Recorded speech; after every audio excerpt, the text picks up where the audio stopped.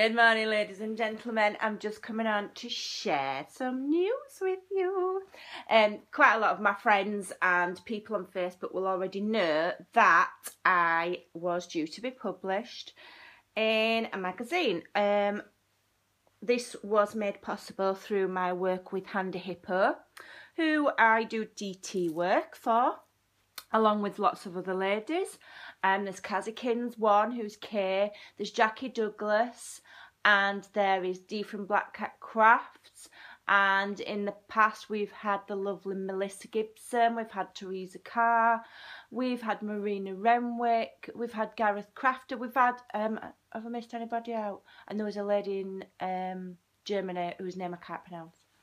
And we've all, for quite a while now, been doing DT projects here and there for Handy Hippo, and they are quite a large online craft store, and their web address is www.handyhippo.co.uk. And I actually got the opportunity to do some projects for them, and it was published in Simply Cards and Papercraft. This is the new September edition. Just let me make sure it's focused. Hold on a minute. Yep. And in with it, you'll know which one it is because you get this free die, which is like a flower die. So let's just miss out the rest of the pages. They're all boring. I'm actually on the, where is it? I'm actually at centre spread. I've got double page centre spread. I'm absolutely thrilled, can't believe that. I'm actually, there's my mugshot, there you go. Amanda Charlesworth. Amanda Charlesworth catches summer vibes with a shabby chic twist to create stunning wall art using scrapbooking products. So there we go. I'm absolutely, I can't believe it, to be honest. I'm not the world's best crafter. I'm nowhere near what I call an artist. Absolutely nowhere near.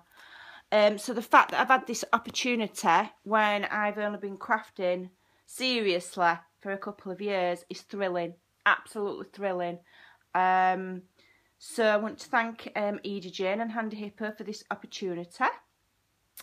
And yeah, go along and buy it, even if it's just for die. So it's a bit of a show off, really, a bit of a brag that I've got published. And yeah. I'm quite thrilled and really excited. It's a big thing for me. There's other ladies that have probably been published loads of times, you know, because they're renowned or very accomplished crafters. But for me, this is really special. And yeah, so I feel quite proud.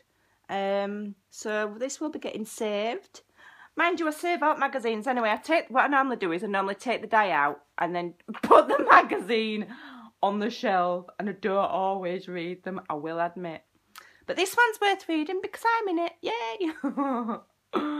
So yeah, I just created two 12 by 12 scrapbook layouts that could be used as wall art.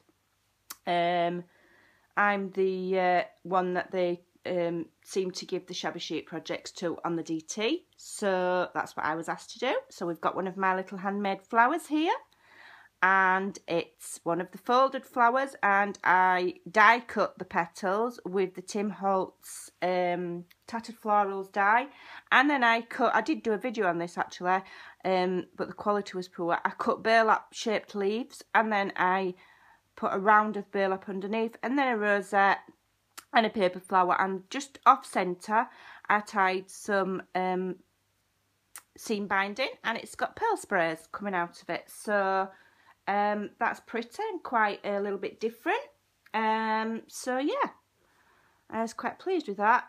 And then this one is mostly using the stickers and tags and the other things that came with the authentic paper stack that they sent me. So there you go. So if you get it, if you're a subscriber of it, or you normally, like me, look for the ones with the free gifts, go and get this. It is issue 140. It's September's, but they're out now. Simply Cards and Papercraft. Very exciting. Thanks for watching. Bye for now.